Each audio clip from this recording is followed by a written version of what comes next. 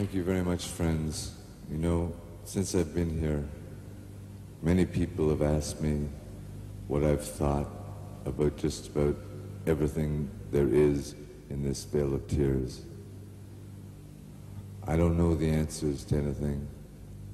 I just come here to sing you these songs that have been inspired by something that I hope is deeper and bigger than myself.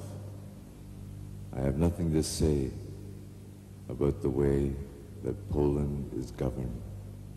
I have nothing to say about the resistance to the government.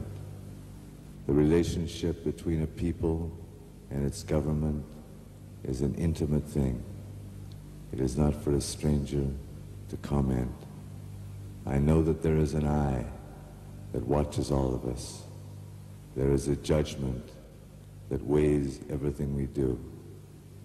And before this great force, which is greater than any government, I stand in awe and I kneel in respect. And it is to this great judgment that I dedicate this next song, Hallelujah. You know, I wrote this song a couple of, well, it seems like yesterday, but I guess it was 5 or 6 years ago. And it had a chorus called Hallelujah. And it was a song that had references to the Bible in it.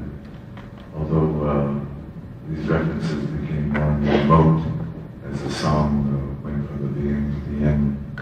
And finally I understood that it was not necessary to refer to the Bible anymore.